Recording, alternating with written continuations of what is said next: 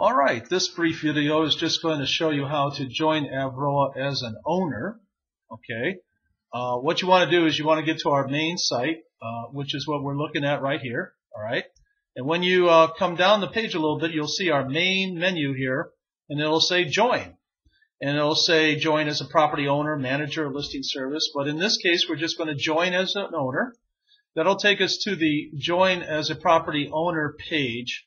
It explains the different levels of property ownership that you can have. You know, it talks about our certification program where you can certify your property. It also talks about the value of becoming a charter member.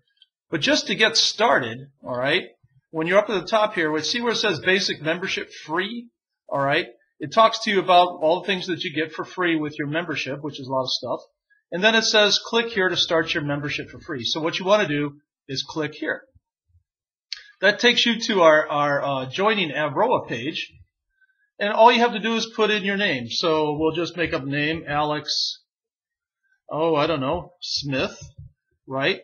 Your email, we'll have alex@aol.com. If you have a nickname or something that you want to use, just put that in here. You don't have to fill anything into this blank here, but where it says name or alias. But let's just say call me Al, all right?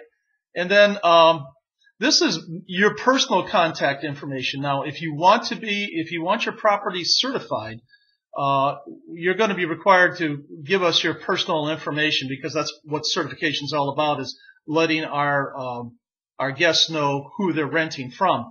But just to join AVROA, you don't have to put this information in.